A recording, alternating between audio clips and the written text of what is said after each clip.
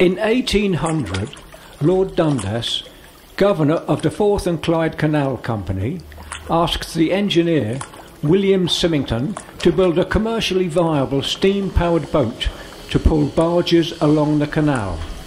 These were at the time pulled by teams of horses. In 1802, Symington unveiled an excellent steam-powered tugboat. It was named Charlotte Dundas, after Lord Dundas's daughter. The first sailing took place on the Glasgow Canal in January 1803, with Lord Dundas and friends on board. In March 1803, the Charlotte Dundas towed two 70-ton barges along the canal for 19 miles at an average speed of just under 2 miles an hour.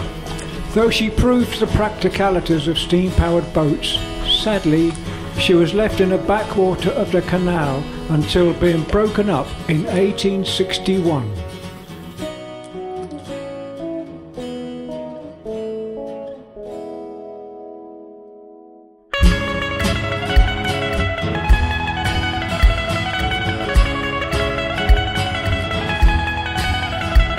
The wind off the bank blowing dust in my face can't stop me seeing my love, she's never out of place.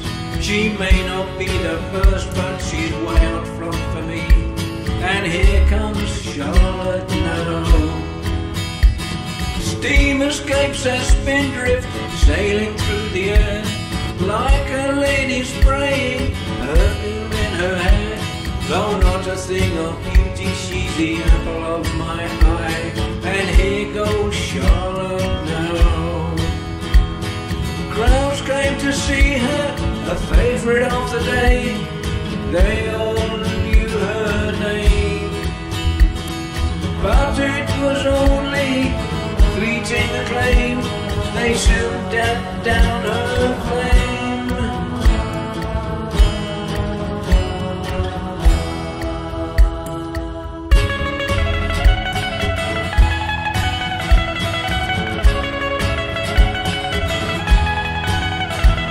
She never rode the horses, she set them out to graze.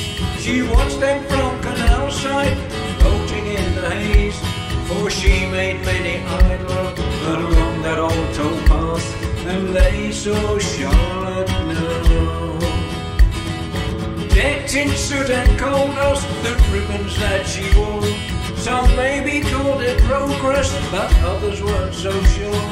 A watery wayfarer, her name lost in time, where rests Charlotte now?